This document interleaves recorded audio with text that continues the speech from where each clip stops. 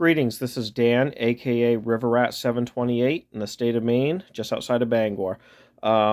This video, I'm doing a video essentially just showing some of the functions of the radio here, because I just recently got it back from Troy Radio Service, and they put the DDS-VFO kit in there along with the digital meter.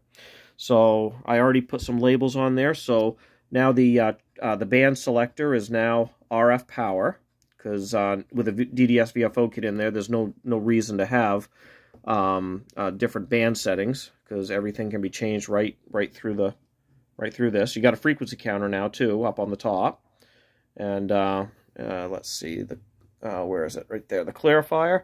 Look at this. You can really get very fine tuned with it. You know, so let's see, try to get that right back onto 0 if I can. Come on, go back there. Yeah, so, and it's very accurate. What it reads on there is exactly what frequency it's on, you know, all the way to that eighth, the eighth digit there. So, I mean, it's pretty fine-tuned. So, there's a button here for direct injection. When the button is out, it's on the microphone over here. When it's clicked in, I don't have one in there right now, and I don't know if I can point this thing out, but you see there's a direct injection port right there. So I had direct injection a port put into this thing.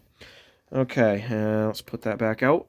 Let's see, you got this one right here, which now changes what the meter reads. So you can look at voltage, and you can look at the S meter as well, the microvolts. Let's see, it's just universal in this thing. It's not going to have an SWR meter in it, but you know, but it does. It displays those because you don't know what kind of radio is going to be put into it. I like this meter right here because it shows the signal strength and the well, pretty much that's it. It shows the signal strength. Then when you're keying up, I mean, it bounces up and down, you know, for the wattage. But anyways, kind of neat. Whoops, I must have bumped that a little bit. Come on, up, there we go. Whoop. Oh my goodness, it can be really touchy. Unfortunately, this radio doesn't have a fine tune on it there, so you only have that one knob to go by, and it's pretty touchy the way it's set up. You also have the scan function here, and it'll scan through all the channels. Or at least that's what I did. I have it in a scan grouping, so it'll scan all the citizen band channels. Take that out, and I just key that for a moment, and that'll stop it from scanning through. Goes quite a long ways there.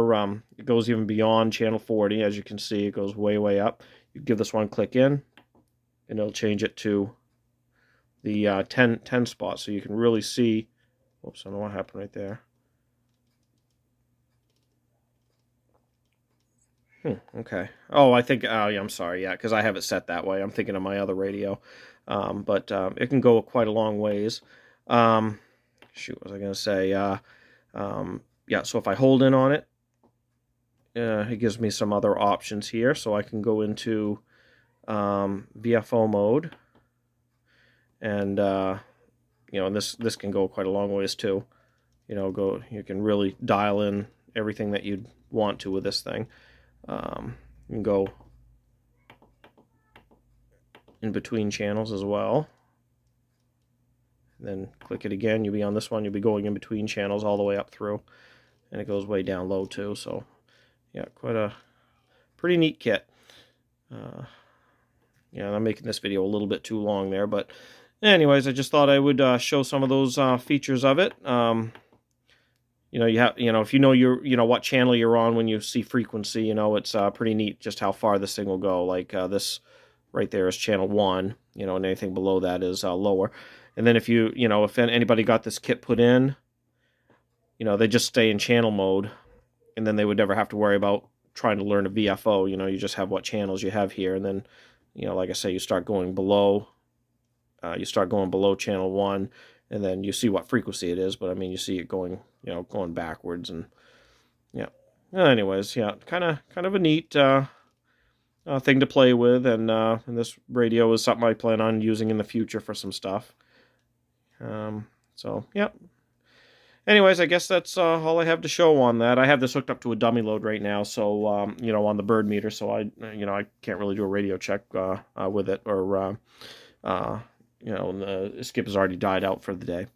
All right, yeah, over 5 minutes. That's all I have to show for right now. Thank you very much for watching, and 7-3.